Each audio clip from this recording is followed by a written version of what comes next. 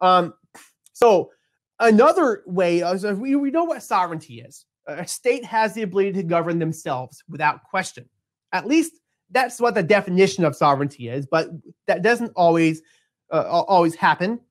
Stronger countries like the United States, you could argue, have more sovereignty than other countries. You could argue that Russia has more sovereignty than other countries that maybe have no ability to govern themselves. And so another example might be Syria. They're having a civil war, but they have no power in and of themselves over how that ends up, which is the reason why the United States and Russia and Saudi Arabia and Iran and all these different power players are involved in the Syrian civil wars, because they don't have the power to control what's within their boundaries in the same way that we would. Nobody interfered in our civil war, right?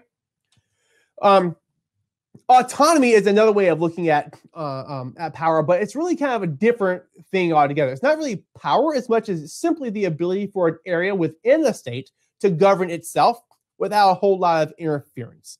So, to read the definition, self-governing regions that belong to a state but can kind of do their own thing. All right, this is really, really important.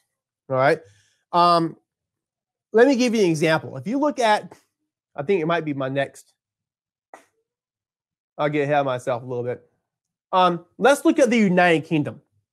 The United Kingdom is a country. They're a state, but they describe themselves as a country of countries. Now, wait a second. We know what that's like, right? Because we are the United States of America. We have a bunch of states within our state, which is the U.S. It's actually not really like that. And it's hard for me to say it, because it's hard for me to conceptualize their identities with their individual nations. But England, Wales, Scotland, and Northern Ireland each are different nations within the political unit known as the United Kingdom.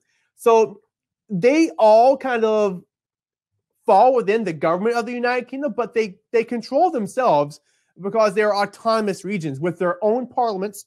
They can tax their own people. They can make regional laws and things that apply to their people and govern them kind of at a more local level than the British, the United Kingdom government as a whole. But they still fall within the jurisdiction or within the authority of the central government.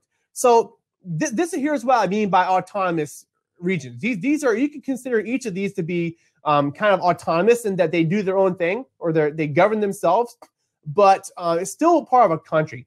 Probably even these here are probably better examples of I guess they're all examples of an autonomous region. I guess they all would be different in the way they look and appear.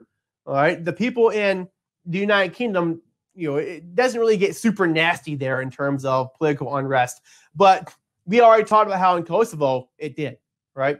The Kurds in Iraq, they don't have their own state, and they want it. And so you have a problem here where sometimes they feel mistreated. But for the most part, these are all areas that are controlled by other states that really kind of enjoy a level of autonomy, not independence, but it's like independence, because the main government doesn't really interfere much in what they do as long as they're not doing crazy stuff. Who would have known? Do you guys know that Greenland was part of Denmark?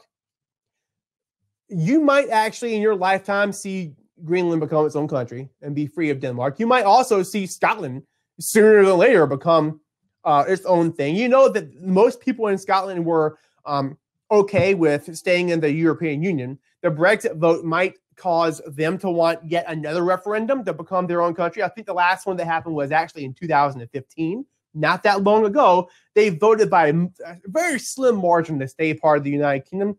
Everybody thought they were going to separate and become their own country. Hong Kong, just like with Taiwan, is considered part of China. China makes it very known that they can do whatever they want to in Hong Kong, but Hong Kong it's not a micro state because it is technically part of sovereign China, but it is definitely an autonomous region, and they have their own government, their own president, and their own economy. They do their own thing.